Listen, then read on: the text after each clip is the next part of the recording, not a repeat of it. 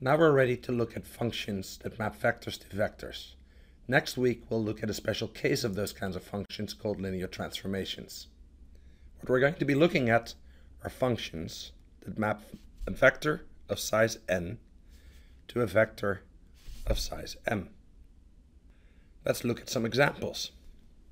In the previous unit we looked at a function that took two scalars as input and produced a vector as an output. We can look at a function g that takes as inputs a vector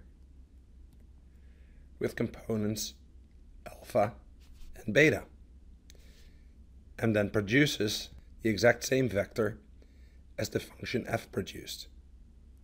So now if you feed in the vector with component -2 and 1, you perform the exact same calculation as you did for f, and you end up producing the exact same vector as an output. Here was another example of a function that took as input a scalar and a vector.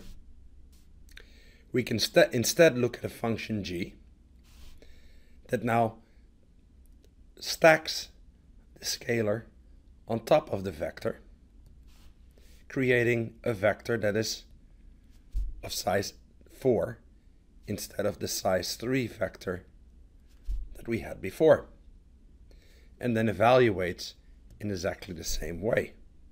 The whole point being that now we have a function that takes as input a vector and as output produces a vector. So in summary, this insight allows us to focus on vector functions that simply take one vector as input and produce one vector as output. What we will see next week is that there is a special class of such functions called linear transformations that are of great importance to linear algebra.